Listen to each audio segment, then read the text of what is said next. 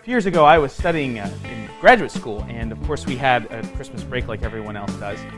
And one of the things that we did is we went and traveled all through France, and it was a beautiful thing. We spent Christmas there and New Year's. And after New Year's, had been 15 days of traveling, and it was time to go home, and we were ready to go home. And the thing about traveling through Europe is you have to switch trains. And you have to be very savvy about what all the signs say, because if you take the wrong sign or follow the wrong sign, of course you're going to get on the wrong train. Well, we were standing out on a platform in a place called France, and we were going to take a train down to Milan and switch trains and go back to where we lived in Rome. And the train pulled up and the sign said Milan 12:10, and my two friends of mine were standing on the platform smoking, and I decided to take my baguette sandwich and to jump on the train and to enjoy it while they were smoking, and then they were going to get on and we were going to go on our way. Of course, the train was a couple of minutes early, but we didn't think anything of that, and I'm sitting there and they're on the other side of the window, and all of a sudden the train starts moving and my friends are still on the platform. And I remember running over with my stuff, and I left the sandwich, and I left my Diet Coke, and I left my chips, those things that I was about to enjoy and eat, and I remember opening up the door and throwing my backpack onto the platform. And then I was going to throw myself onto the platform. And the conductor of the train came up and he put his arm on my chest and he said, "Stop!" And all of a sudden the door shut, and there went my friend, there went all of my things, all I had was that baguette sandwich. And I tell you what, that sandwich tasted so good that day. I didn't speak French, I didn't know where I was going, I didn't know how long I was going to be on the train, I was the only one on that train, and the conductor wouldn't speak to me in English. And so I sat there and I ate my sandwich, and after 2.5 hours I stepped out on the train into the most beautiful scene that I've ever seen in my entire life, which was Albertville, France. And these beautiful mountains were so huge, they were so large, they were covered in snow. And I thought to myself, this is what heaven's like. It was like stepping into a postcard. And eventually I got my friend's phone number and I called their cell phone, and they said, "Wagner, you have to get back here." And I said, "No, get on a train and come here." I said, "You guys don't know what you are missing." So they said, "Wagner, shut up and get on the train and come home." And so I did, and I left Albertville, France, which was the most beautiful place in the whole world that I've ever been. And I found my friends and my backpack, and eventually we got back on the train to Rome. And I tell that story because it illustrates something. There are 4 pillars to success that I did not have on this journey to Albertville. The first one is purpose.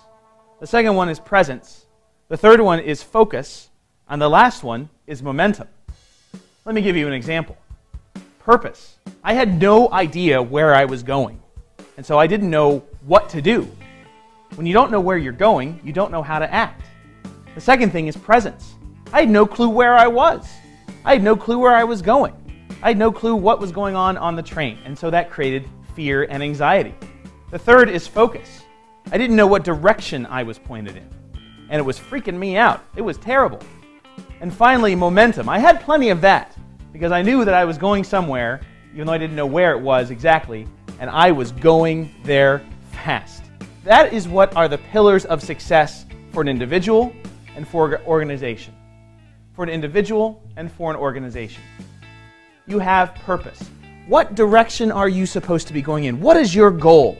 Because if you have clearly defined goals and clearly defined outcomes, it will define everything about your journey from where you are to where you want to be. The purpose defines how you act and what you do and who you interact with. How about presence? Where are you? Where is your organization? Where is your life personally? Because if you don't know where you are, how are you going to know which direction to go in to get to your purpose?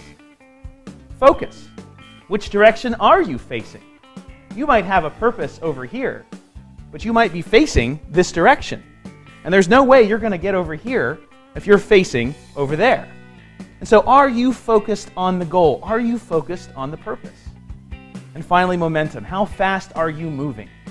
If you have a great defined purpose, if you know exactly where you are, if you're focused on that goal, but you're not moving, then you're not going to make it to wherever you want to be.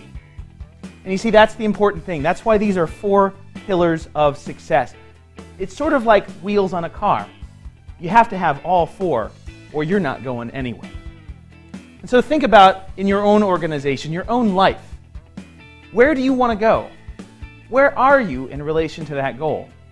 Are you focused on where you want to be? And how fast are you moving there?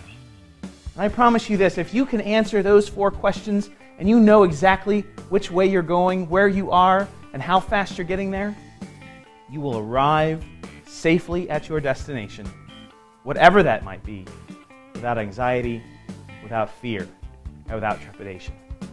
And I tell you what, getting off the train at your final destination feels better than any surprise that happens